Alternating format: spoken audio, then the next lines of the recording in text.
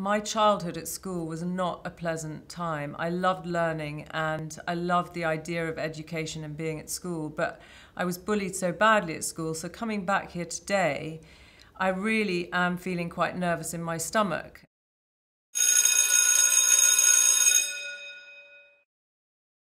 It made me feel incredibly insecure. It made me feel very stupid. It made me feel very alone. It never felt as important when I spoke about it to my parents as it really was to me when I was actually in the situation. You know the story about one of the big bullies I told you that came into my studio. I was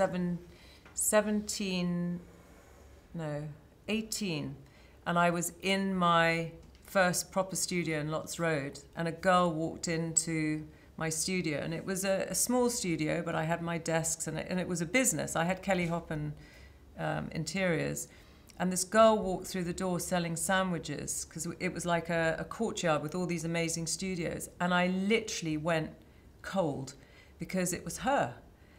And I kind of froze, and then there was that moment where my mind just flipped, and I thought, no, I'm sitting here, I own this space, I'm in my environment.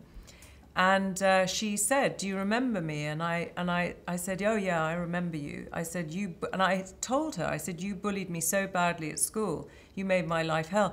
And she couldn't believe it. And that's the whole thing about bullies, that they don't remember that they've actually done that. And then she said, do you want to buy a sandwich? And I went, I wouldn't buy anything from you. You can leave now. And that was kind of like my way of, you know, but there was that moment all those years later, even when I was in a position of power in my own environment, it was still that moment of fear. There are so many different levels of being bullied, whether it's physical, whether it's cyber, whether it's words, whether it's no words. You will know if you're being bullied, and it doesn't matter if it's a little thing. It should be spoken about. As human beings, we have a gut feeling about something, and if you feel that something isn't right in any form, you should find somebody that you can speak to that you trust. And I think that's a really good piece of advice to give you, because I think a lot of what I did as a child was keep it all in, and then it manifests and gets much bigger, and you become resentful, and then you probably turn out to be a bit, you know, nasty back because you're scared. So I think it doesn't matter what it is, you need to speak your mind and get some help. You know, what the Diana Awards is doing with these ambassadors for anti-bullying is fantastic, because it's putting people on the ground to be able to help other kids. I think just by having that kind of authority and kids being in that position to help others, at least kids know that there are people in the schools that they can turn to. I'll tell you another thing is my partner's little girl is special needs, and she was being bullied, and it was the Diana Awards that I had her read all about it and gave her one of the bracelets, and it gave her a lot of power having that.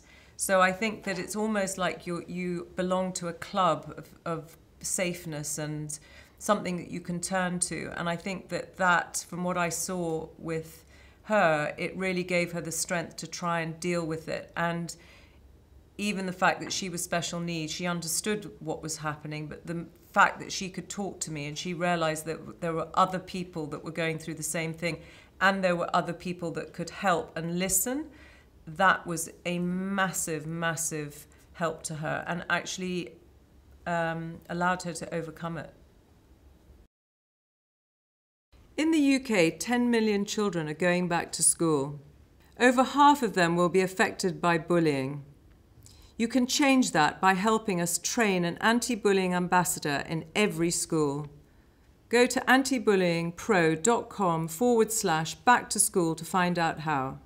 Share your back-to-school picture and share your back-to-school advice using the hashtag #BackToSchool.